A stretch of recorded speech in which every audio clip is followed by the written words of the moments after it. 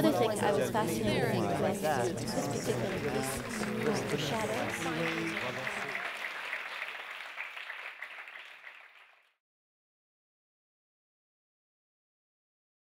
I have a quote from Steve Reich, and it's in that vein of the relationship between music and dance. And he said, I've also always felt, that what I do is danceable because sometimes while composing, I dance while I'm doing it. Interesting. So when you heard Steve Reich's drumming, was it an invitation to dance for you? Yes, I should say first it was an invitation from Walter Boudreau, the conductor, to do something on that music. And it was the second time that I did something on his music. And I like it very much because the repetition leaves space to the own rhythm of the dance. And of course we can create repetition with the movement, but we can also have our own construction, and we can have our own rhythm through the rhythm of the music, and it can mix together really well. This is an interesting question, Philip. I'm going to ask you at first. This idea, you've got a sole rhythmic motif of, I was trying to count, it seems like less than 2 seconds that you're working with. How do you take up that kind of challenge when you're a musician? Well, I've played a lot of repetitive music, having played in some rock bands, but this is really an extreme version of that. It's very simple. The rhythm that we play is da-ga-da-da, and that's it. That's basically the whole piece right there, played on various instruments. Now, it's an incredible challenge because even though it is very simple, your mind tends to want to wander, so you really have to stay focused and really alert. Like, I would like to watch the dancers, but I can't really. Yeah, so this piece definitely is a challenge, and there's another aspect to this piece. It has a very simple rhythm, but maybe you notice in the piece at one point, the musicians are playing together, and then all of a sudden they're not playing together, and then suddenly there's a new rhythm that is created. So this is a phasing effect where one musician actually accelerates while the other one stays stable. So that creates a new pattern when you get into the next eighth note in musical Which terms. I think, Robert, from a dancer's point of view, is extremely challenging because what we're talking about is music in triple time, and it seems to me the dance is in double time. So how do you, as a dancer, keep going with the rhythm? Well, sometimes it's just a lot of visuals also that we have, and we have our own rhythm, but often also we have the music is going 1, 2, 3, 4, 5, 6, 1, 2, and we're going 1, 2. So sometimes it's all like we're not necessarily going with the music, so it's quite a challenge to listen to what's going on with the music and figure out your own group rhythm within that on stage. Again, to the choreographer. So you've got all these constructs, you've got all these incredible, it's a matrix, it seems like a matrix. How do you build that kind of material? How do you begin to construct both group activity, solo activity, duets that are going on, and work with the musicians? Yeah, I would say, like the music, I don't have so many movements in the piece. What makes it looks very complex is the different patterns I will use with the different dancers, different group, male, female, the whole group all together, not together. So that what was a little bit complicated to create. But I would say the music was the beginning of the creation for me. It was the first time I created a choreography from the music. From a score? From a score, yeah. Usually we have the score composed at the end of the choreography. But I didn't want to follow the exact rhythm, but of course we get taken by the pulse of the music because it's so strong, so physical in a way that I didn't have choice. I had to play with that kind of natural rhythm.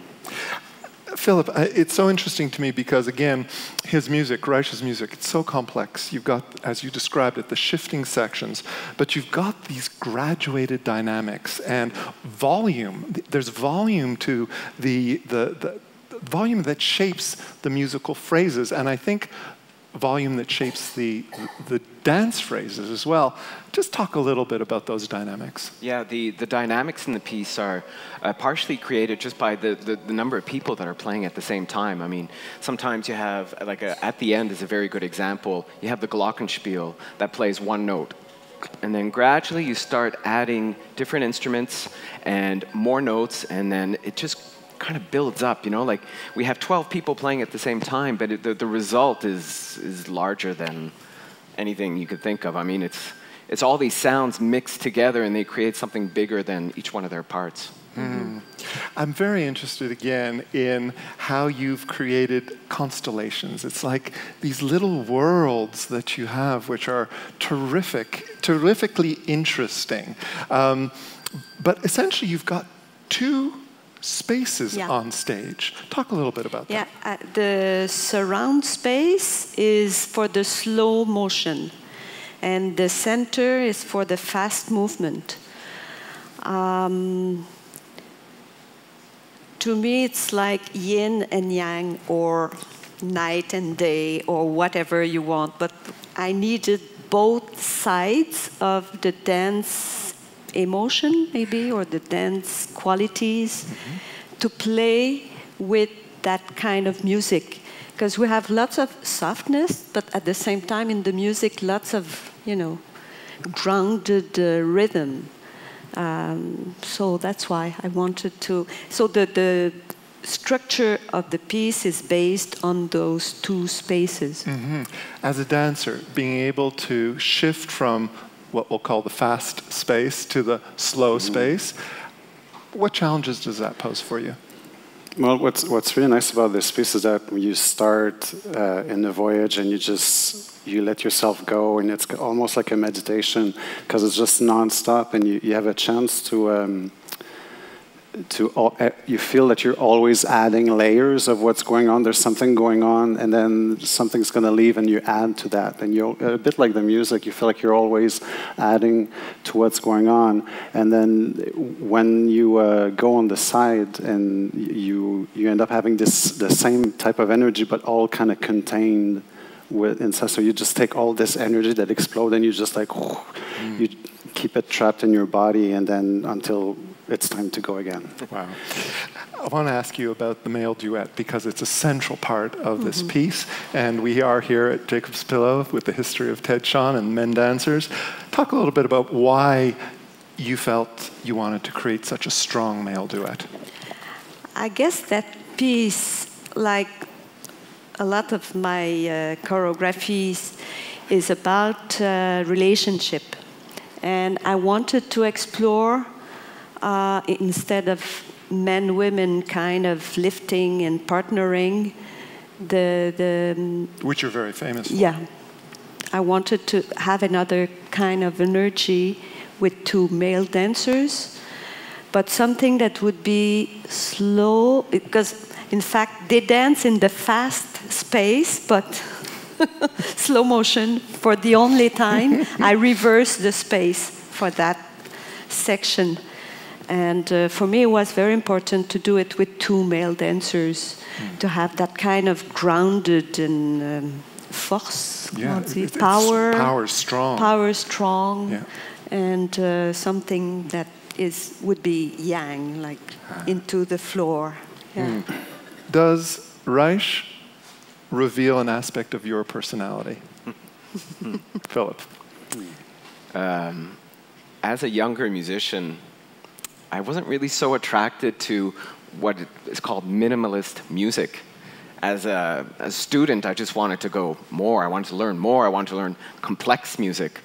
But having played this piece many times now, I discovered that this idea of actual minimal music is it's a scam. It's not actually real because the result is really a maximal kind of music. And I never thought I would be attracted to this music. And it's something that was really revealed to me as I started playing this piece. Yeah. Robert, does Reich reveal an aspect of your personality? Well, for me, it's fairly simple. It's just trust yourself, stay in the moment, and let yourself go into the voyage. Because if you try to think ahead too much of what's in front, you just, it's very scary for me. So I have to just kind of trust myself and be in the moment and just go with that voyage. Ginette. For me, it's such a great piece, and it's so wonderful to have a chance to do it with the musicians on stage. Tonight was really good. You saw a good show. I can tell you. But it's so powerful with the music, with the musicians on stage.